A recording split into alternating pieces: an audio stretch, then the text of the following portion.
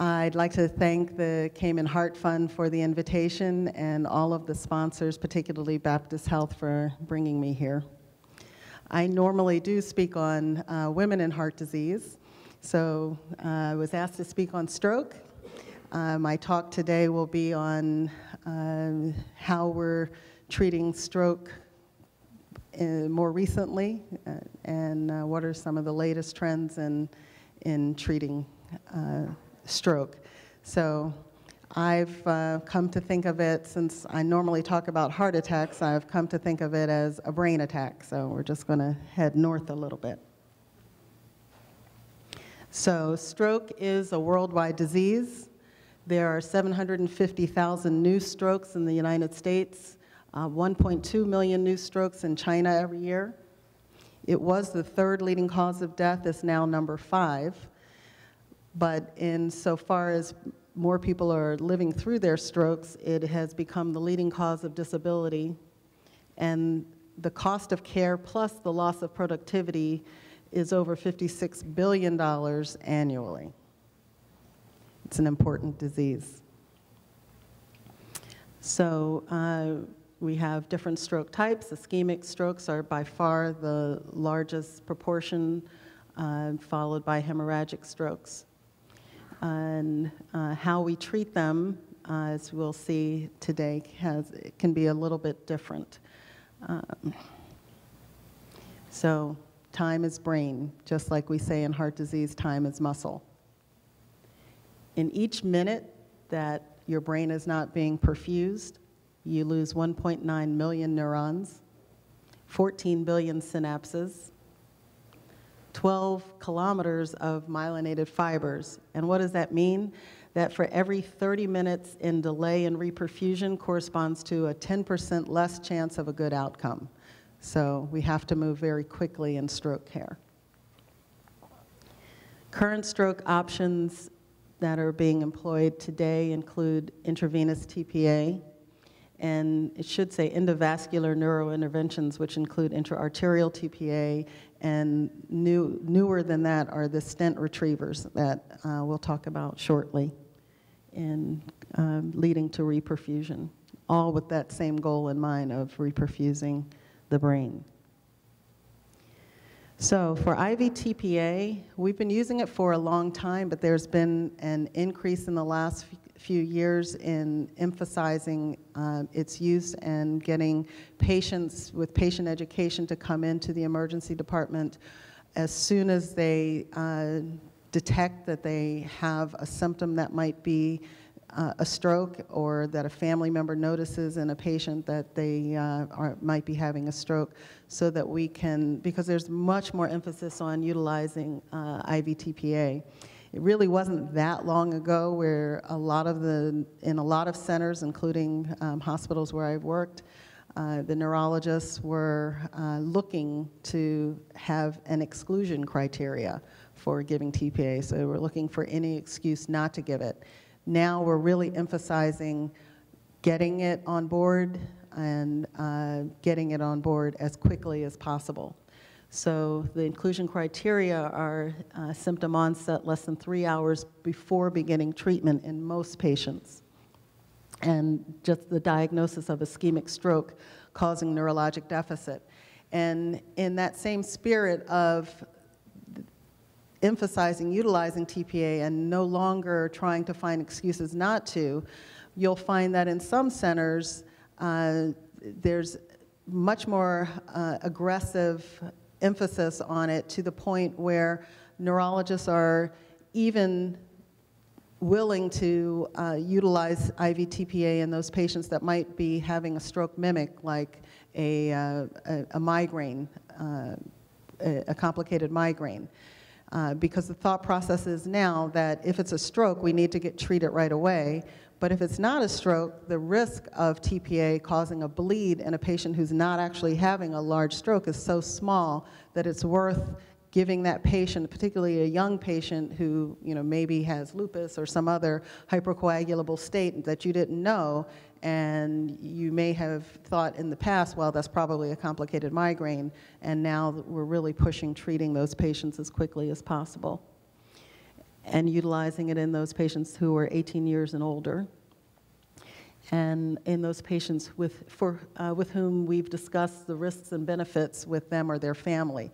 And the reason I put that up there is because we're no longer requiring that patients sign consent. We don't need a written consent anymore. And you can imagine that if you have a patient who comes in and they're phasic, or they're having a speech deficit, or some other problem where their consciousness is impaired, it was always a problem getting consent. And family is not always with them, or the next of kin is not always there, the person who could give consent. And so that was always one of those things that slowed the onset of giving TPA.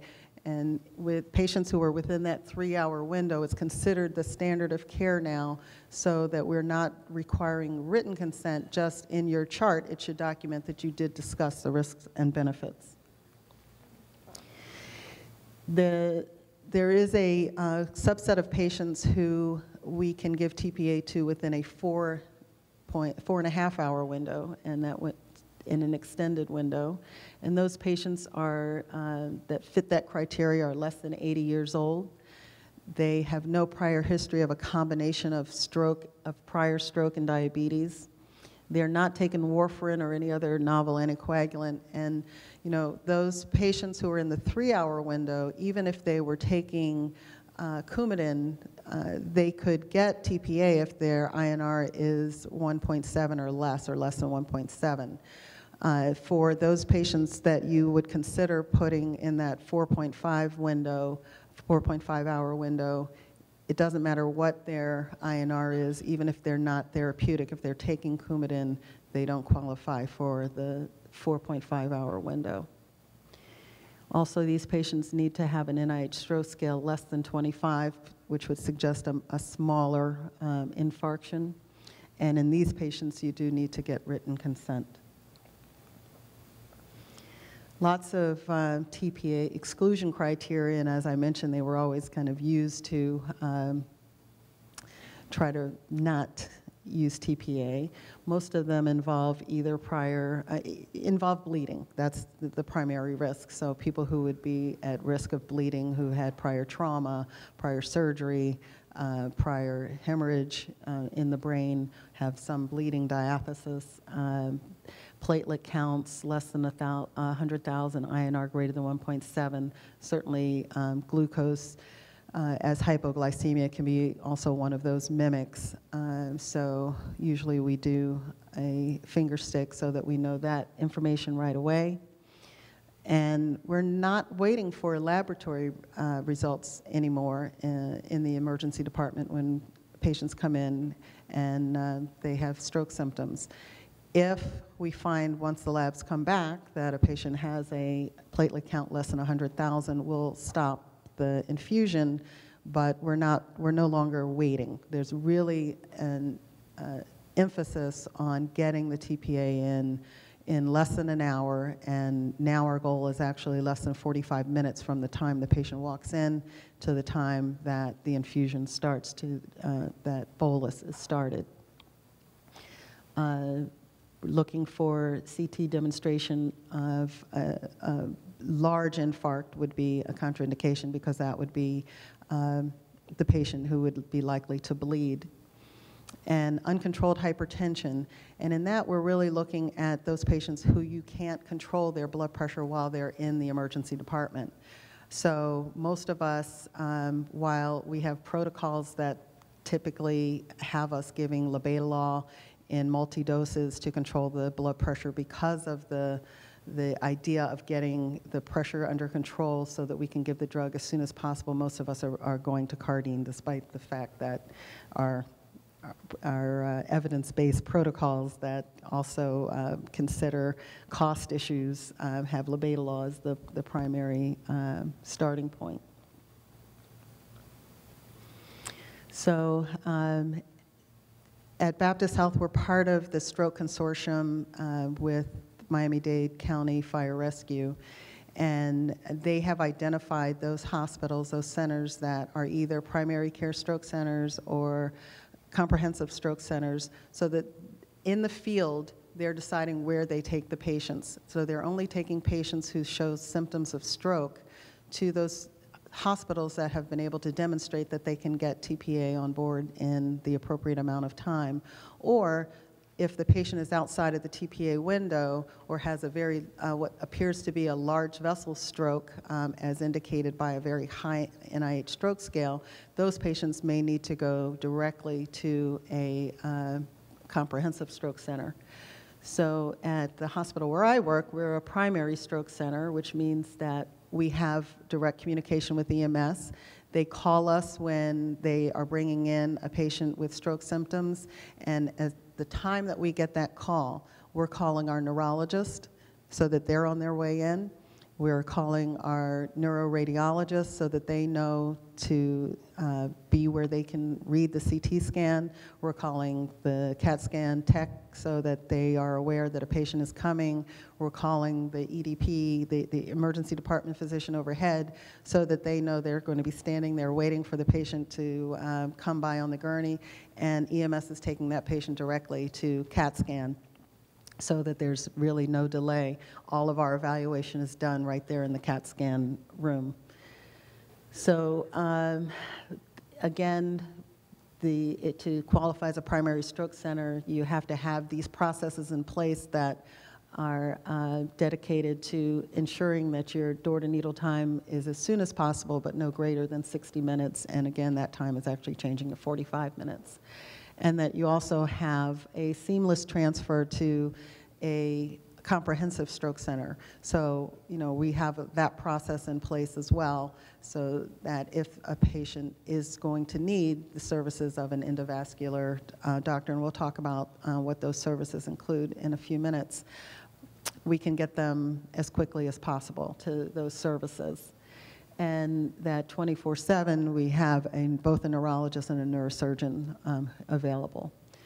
And for a comprehensive stroke center, you have to have all those same things that are required for a primary stroke center, but in addition, you need 24/7 availability of a neuro interventional physician who can do endovascular procedures. And both of them require that we have continuous data collection, process improvement processes going on. So I want to talk about large artery occlusion strokes, because although we give IV TPA for those patients, we also know that they don't do particularly well with IV TPA alone. And those are the patients that are really benefiting from the services that we have at a comprehensive stroke center with those endovascular services that are available. So this is what we're talking about. Here's a blood vessel that's occluded right at the MCA here. You can see this resulted in a large MCA stroke, and this patient even had a lot of the large swelling that goes along with an MCA stroke and required a craniotomy there, craniectomy.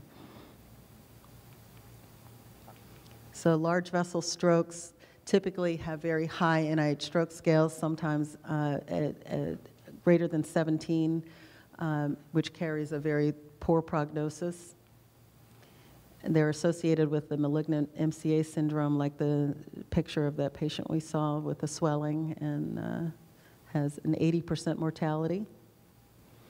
The internal carotid artery T occlusion is 73% mortality, and only 3% of those patients end up with a modified Rankin scale of less than 2. So only 3% of those patients with that type of a lesion, that type of a stroke, will end up with an independent lifestyle. And with basilar occlusions, a 70 to 90% mortality. So, you know, without doing some type of intervention, it's a very grim prognosis for these patients. And looking at the NIH stroke scale, you can see to have a NIH stroke scale of 17 or greater, there's a lot of systems that are affected because for any one, the most you can get is 3 points. or 4 if you're talking about motor movement. So, these are patients who are really greatly affected have large neurologic deficits. So what are we doing? Basically, it's like a heart catheterization, except, it starts at the groin, and instead of turning left and going down into the heart, you turn right and go up into the brain. And it's really quite amazing. They're going up with a wire and deploying stents and sucking out the clot. So you can see this is when the stent was here, and they got reperfusion, sucked out the clot and got reperfusion. And this is a cartoon of what goes in. Have the wire, the wire crosses the clot, the stent gets deployed, and it just gets sucked into this mesh. And there's the clot.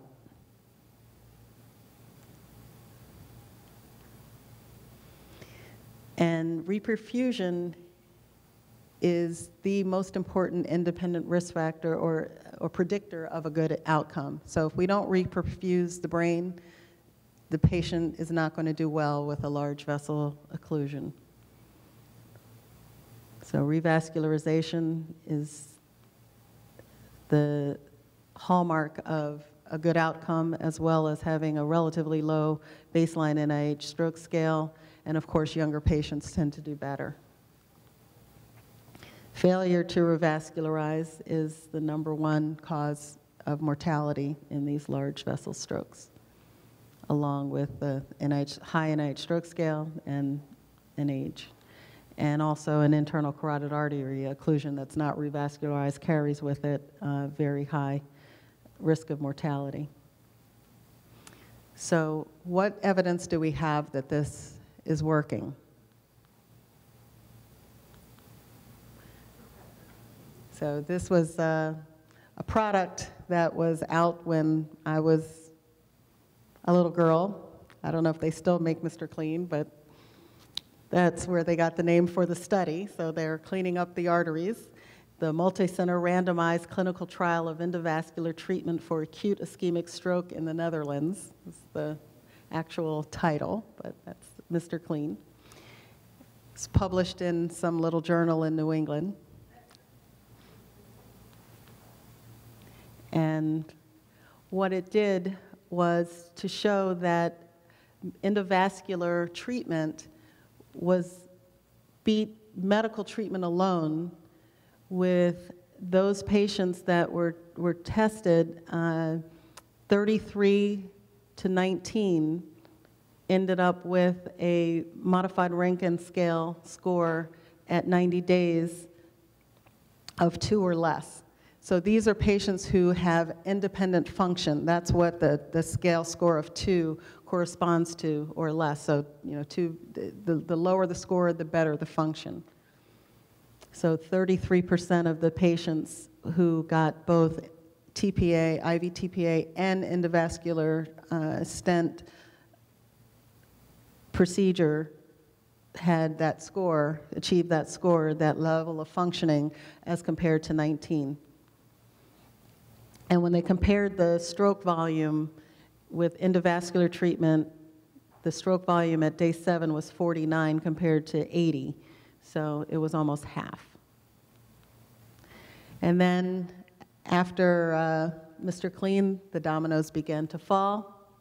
We had multiple other studies, ESCAPE, Extend IA, SWIFT Prime, and all of them showed the same results. And in fact, most of them were stopped early because the results were just so overwhelming that they couldn't justify putting patients in the other arm anymore.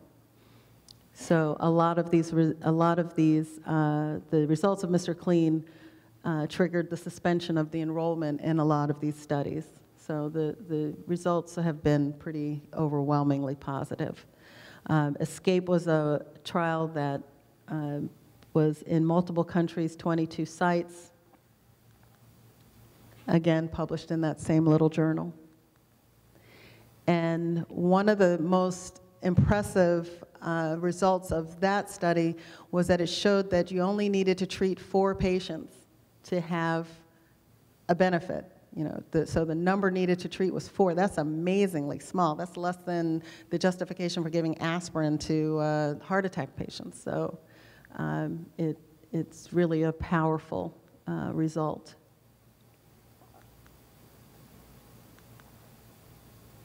And the same with Extend IA showed that even more impressive results, that with the modified Rankin scale of 2 or less, the results were 71% versus 40% in the arm that included endovascular treatment compared to the arm that only included IV TPA. And you know, we're the same with SWIFT. We had involved sites internationally, and all of these studies showed that the earlier you achieve TICI2B flow or flow reperfusion, basically, that the earlier you achieve reperfusion, the better the outcomes, the clinical outcomes were for these patients. So pretty amazing. And this is what we're hoping is our future.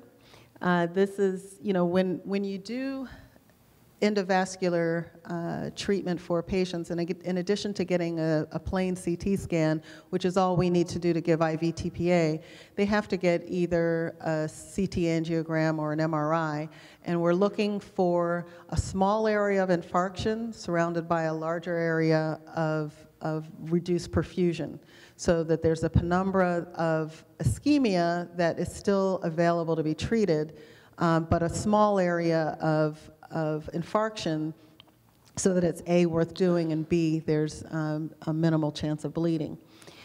What is available now, and we're looking to employ, is a software called Rapid that allows you to get all of these images even on the phone of the neurologist or neurointerventionalist, that shows the areas of infarction. So it'll show a small core, like here, and it'll show the area of perfusion, of decreased perfusion, but the area that you can actually do something about. So that would be the kind of patient that would be the primary type of patient that we would want to take and to the lab and have this type of intervention performed. So with Mr. Clean, ESCAPE, Extend IA, SWIFT Prime, we have level 1A evidence in over 1,000 patients that this is the treatment. It showed superiority of endovascular treatment compared to IV TPA alone. And it's now really the standard of care for those large vessel occlusions. So any patient that we have that comes into our primary care stroke center that has an NIH stroke scale of 6 or greater,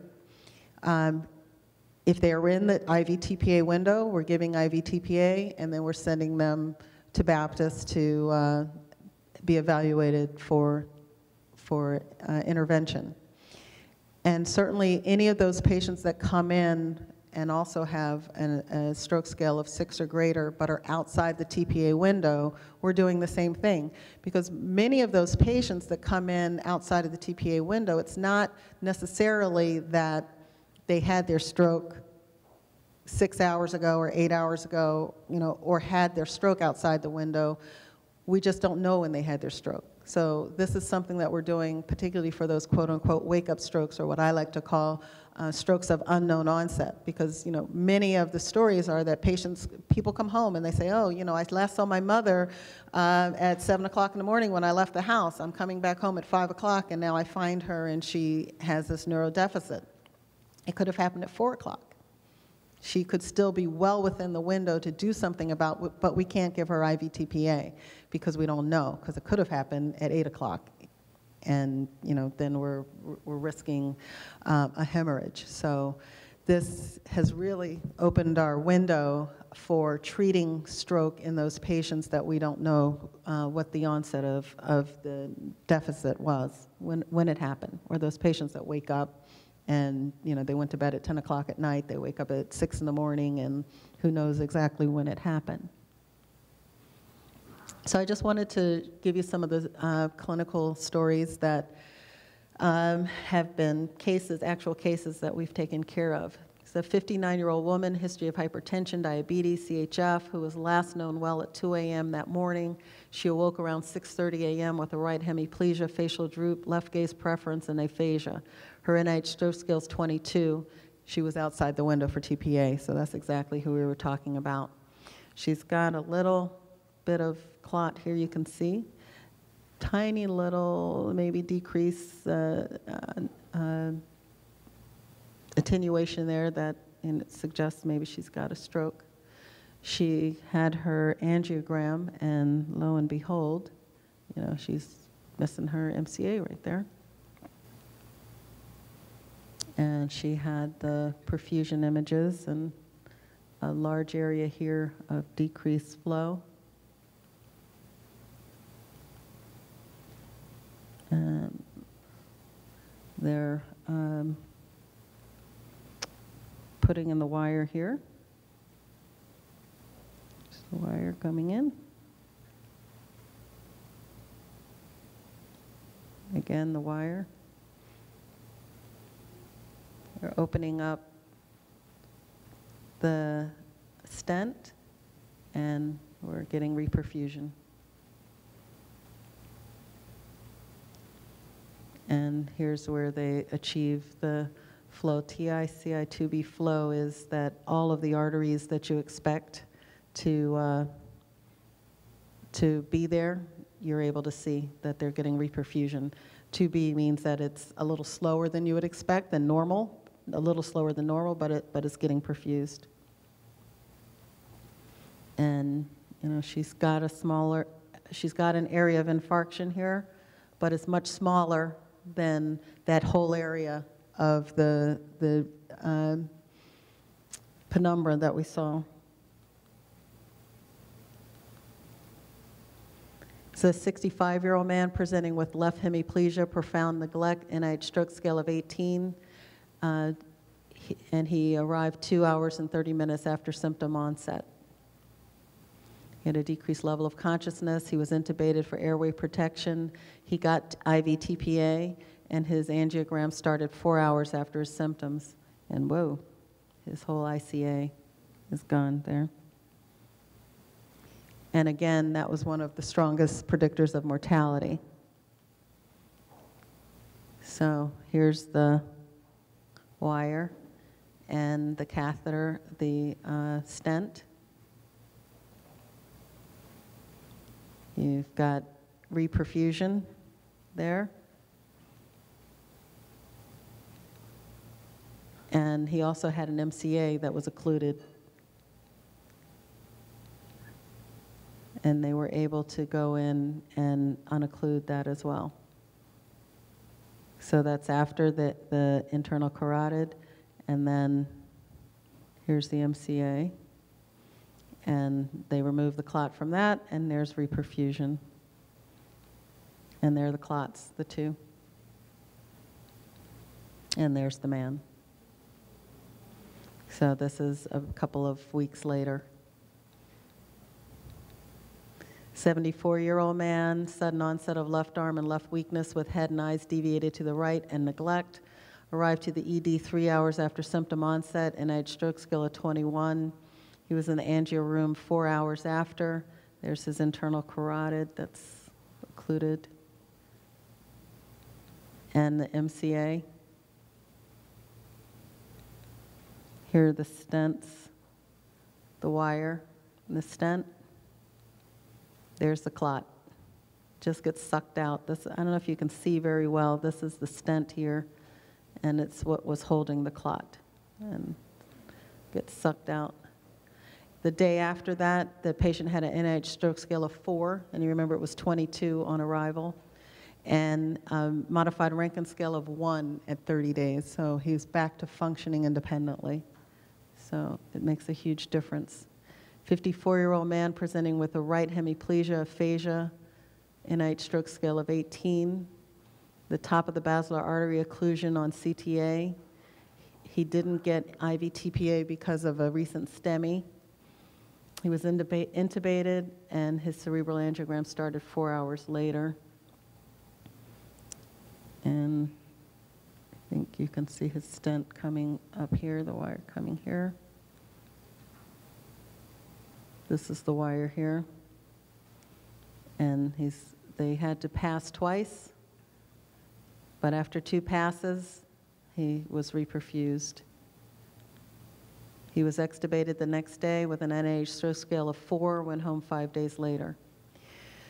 I wanted to talk a little bit about intracranial aneurysms, causing hemorrhagic strokes, because the treatment is pretty much the same thing when we have aneurysms, with the same procedure, the same endovascular operators, and the same basically the same approach.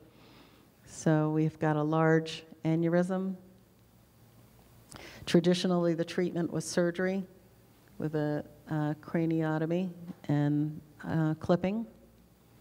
And now we can do endovascular embolization. So with that same catheter approach, they fill up the aneurysm with coil.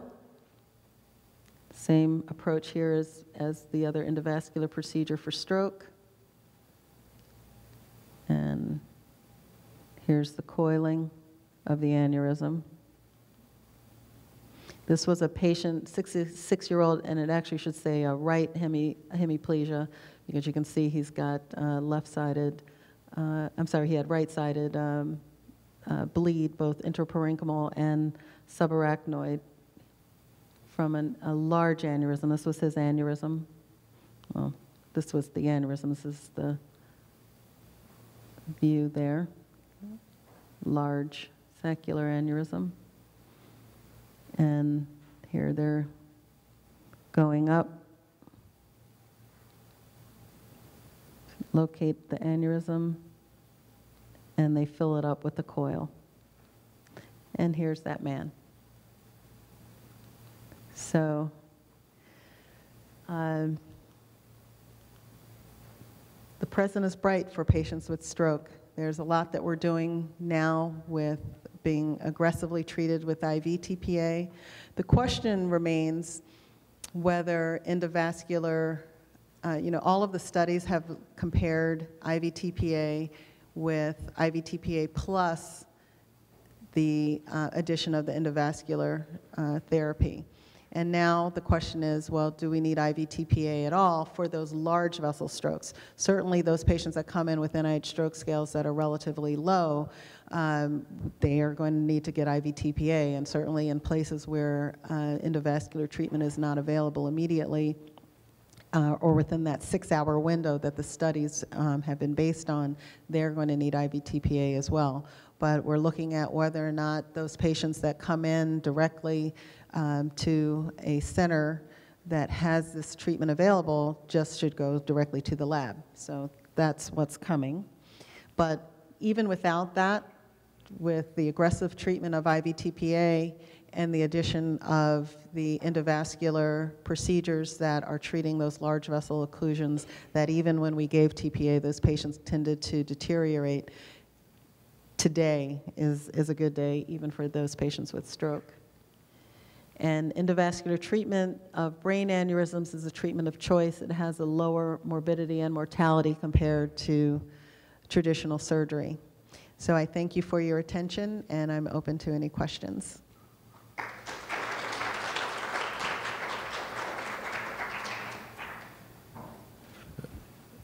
Doc, you talked about the issue of time in terms of the door to IV time. We're treating these patients who are candidates with TPA. Is there any thought about extending that TPA treatment outside the hospital either at the site or doing transport. Any idea regarding having mobile stroke units that can start treatment even earlier? I think the limitation for a lot of, and there has been, yes, to answer your question in brief, yes, there has been that thought. And I think there are places where they're looking at having mobile CT units. But that's been the limitation for most places is, to have a CT scanner and then to have somebody who's able to read that CT has been the limitation. So, in urban areas like where we are, it's certainly much faster for the rescue units to just bring the patients directly to the emergency department where, all of that is available. But I think in more rural areas where the transport time from where the patient is to where the treatment is, then that is something that's going to need consideration. Thank you very much.